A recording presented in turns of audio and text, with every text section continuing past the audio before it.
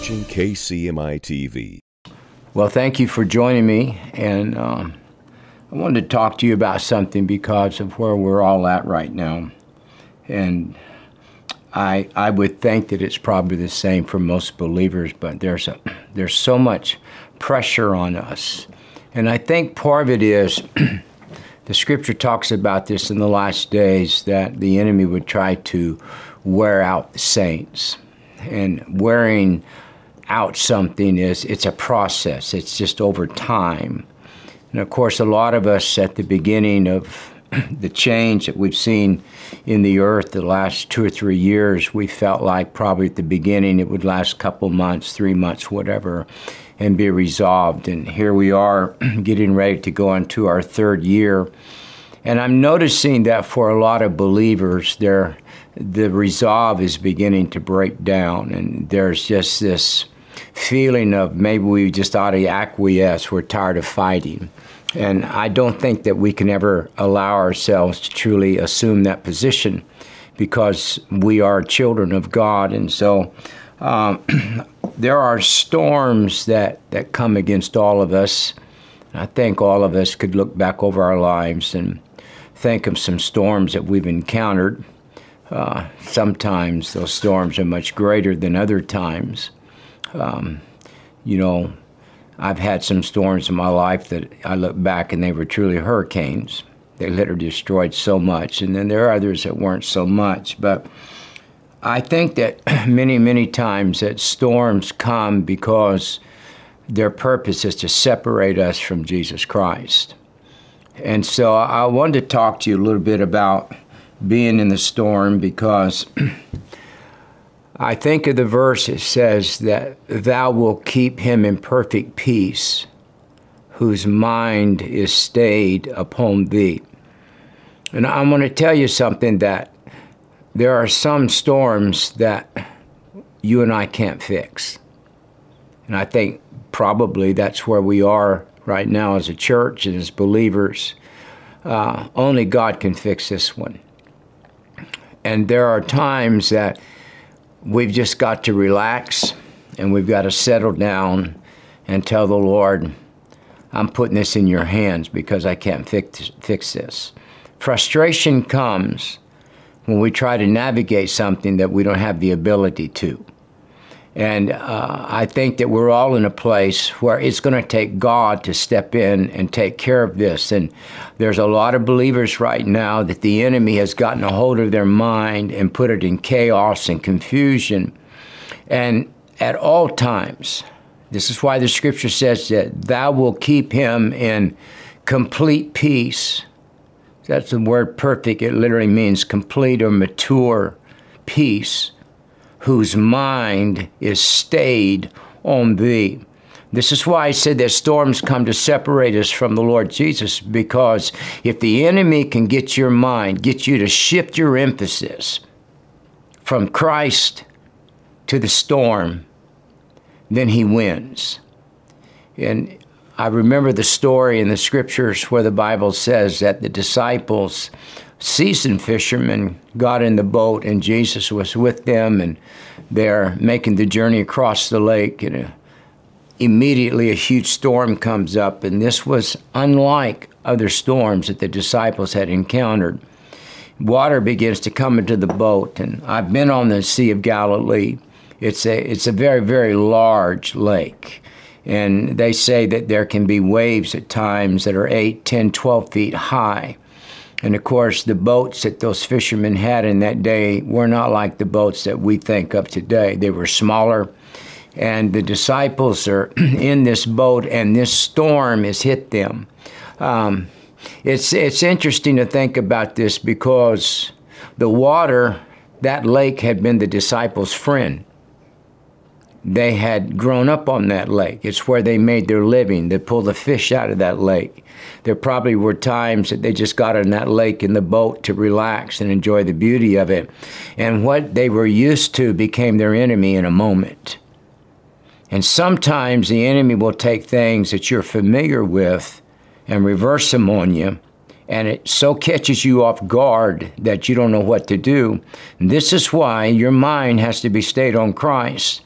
And the disciples, as seasoned as they were on that lake, this storm exceeded their abilities. Can I tell you that what we've encountered in the last few years has exceeded the ability of us in our own strength? And this is why I think maybe God has allowed this saying to drag out some, is because he's trying to get us as a church to turn our attention back unto the Lord. God wants to be needed. He wants to be called on. When you read this story, the Bible says Jesus was asleep. But I can promise you, he knew what was going on. He's in that boat, and to the disciples, he was asleep. But I think it's very possible that Jesus was laying in the bottom of that boat thinking, when are they going to come ask for help? And it wasn't until they were literally overwhelmed and they were beginning to go down that they came to Jesus. The Lord is always present in every storm that we're in. But you have to wake him up. You have to be the one that comes to the Lord and say, I need you to help me. I need you to step in here and do something. And so storms, they do a few things. If you don't navigate it right, you don't turn to the Lord, what it does, it digs a hole and it just sticks you in it. And in a storm, you're either going to go down or else you're going to rise up above it. And people that have great faith learn how to rise above the storms of the moment. And a lot of us would not be here today if it was not for the fact that our mind was stayed on Jesus Christ. For a lot of people in a storm, either Jesus begins to get smaller to them, or else he gets a lot bigger to them. And when you say, what do you mean smaller? Well, I think, here's the way to put it. I think a lot of people love the Lord. They walk with him. They think that God can do anything. But then when that storm comes unexpected and it's so big and it's so sudden and it's so powerful that they get their eyes off of Jesus and the storm becomes bigger than the Jesus in the boat. And whenever your storm, the enemy can make your storm look bigger than your Creator, you lose. And what God wants us to do is stay in a place. This is why David said, oh, magnify the Lord with me. There are seasons where God has to become bigger than your storm. I can think back in my lifetime, and I'm sure some of you can too, that I was in a difficult place. But in that season, in that moment, God became bigger to me than the environment that I was in that was devastating. And when your God becomes bigger than your storm, that storm will acquiesce and bow down to the Lord Jesus Christ. And all it took was the disciples finally coming to the Lord as a last-ditch effort and saying, God, will you help us? And the Lord Jesus just stands up on the bow of the boat. He doesn't do anything great. He just says, peace, be still. And immediately, the Bible says, nature laid down. He spoke to the winds that were causing the waves. God can speak to the winds of your life.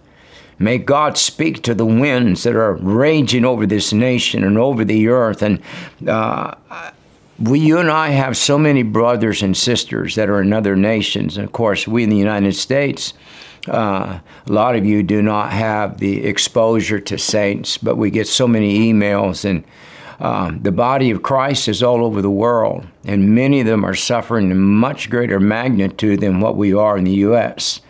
And I would encourage you that when you pray, that you would intercede for those around the world that are in the storm of their life, that Jesus would step up, hallelujah, on the bow of the boat and begin to declare freedom and liberty over these men and women's lives. And there is something powerful about walking in covenant with God. You remember in the Old Testament when Goliath saw David coming, and of course in the natural it looked like an impossible win for David. He was outsized, he was outmatched, He did not have the warfare experience that Goliath had had. No telling how many men Goliath had killed, how many battles that he had been in. But what he didn't realize, that though David didn't bear the scars, he'd already killed a lion and a bear because God was preparing him for that moment. And the point I want in this story to stand out is Goliath begins to rage against David. He begins to declare what he's going to do to him. And probably he had done it in the past to other people.